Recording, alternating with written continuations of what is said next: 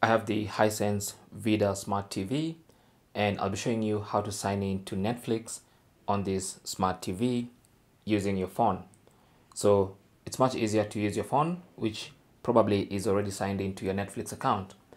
So what you want to do is, from the home screen, just go to the row of apps and look for Netflix. Now it's normally among this first row of apps. So go ahead and launch Netflix. It does come pre-installed in the TV. So once you get to this screen, you want to go to sign in, select that, and then you'll see this page with a QR code. So what you want to do is use your phone. Just get your phone, go to the camera and scan that QR code like that. And with the QR code scanned, it's going to launch Netflix on your phone, and then you'll see a code, and make sure this code matches the code on the TV. If they match, just press sign in to TV, and that's it. It says all set.